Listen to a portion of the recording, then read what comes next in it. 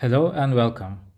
Today I have a video about MRI phase images and how to adjust ITKSNAP color maps to show the right type of information in the phase images.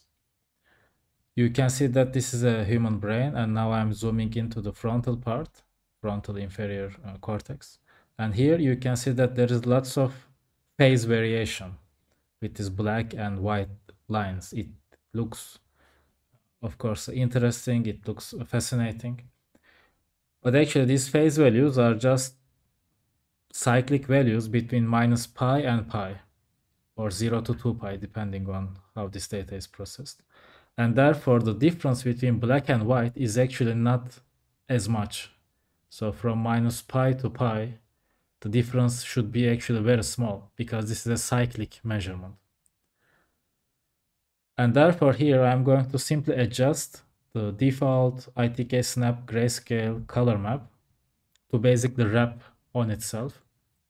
Here you can see that I am adjusting I put an extra node in the middle, made it white, and then I went to the last nodes on the right hand side and made them black, so that basically I, in a shorthand way, created a wrapped color map. This gives a bit better feeling about the nature of the phase values that are recorded in that region. And you can indeed also, if you don't like the too much like white appearance of the image, you can swap the black and white and make it inverse wrapped grayscale. Here you can see that I'm adjusting the whites to be black and blacks to be white. And these are all just for like human eyeballs, whichever one you prefer when you want to investigate these phase images. However, there is still a problem, which is that like phase measurements are a cyclic measurement, and when it is in this black and white color map, we do not see which region of the circle we are looking at. Therefore here I am going to adjust our wrapped grayscale color map to indicate which quadrant of the circle we are in, so to say.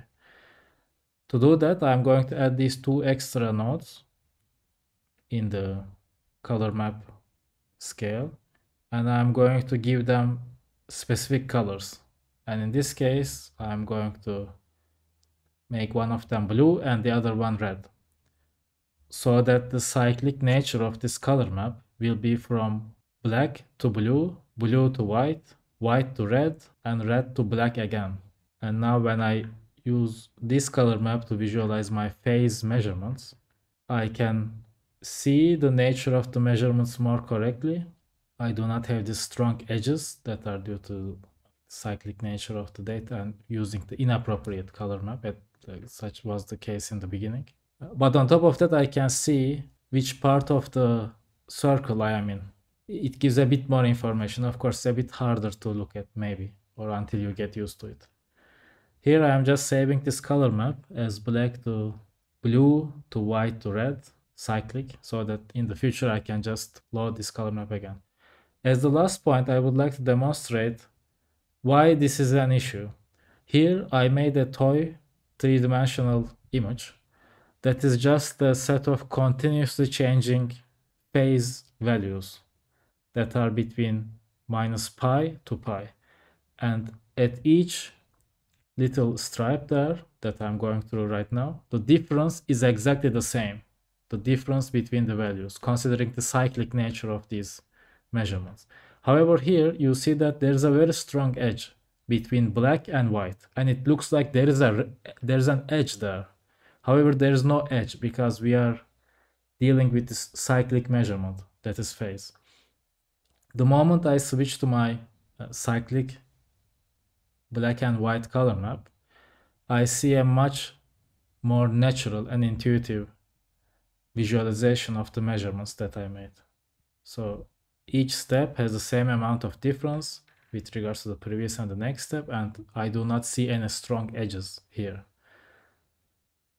And now I am demonstrating the advantage of the this extra colored blue and red color map in a way that it shows the which region of the cycle that we are in on top of black and blue.